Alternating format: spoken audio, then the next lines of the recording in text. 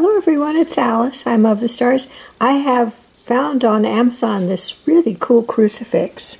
It's made out of wood and it shows Christ arising from the dead, which is, much better than crucified in agony on the cross. And you can see that he's ascending, and there's an angel there, so he's ascending towards heaven, and his arms are up in a sign of gratitude or thanksgiving or incoming grace coming down from heaven. Here you have the Holy Spirit above him, guiding him upwards.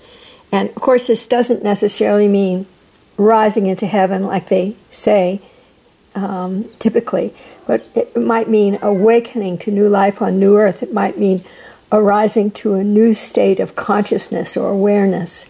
And here you have, a really nice image of Christ, I think. It's really one of the best types of crucifixes, I feel, is to show Christ arisen rather than Christ crucified.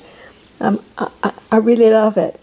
I'm going to put it in an honored place here in the home. I just thought I'd show it to you. And then I got, same place, Amazon.com, I got these very simple crosses for the doorways to my house to put next to the doorways so that it would identify me as a Christian and yet not complicate the matter with a particular sect of Christianity or so forth. It should appeal to most Christians is what I'm getting at.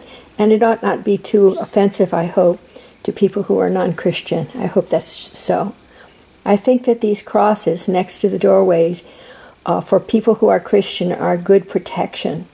I can't say exactly why, but just I feel, perhaps you'll feel in your own heart that it might be helpful to you for your home.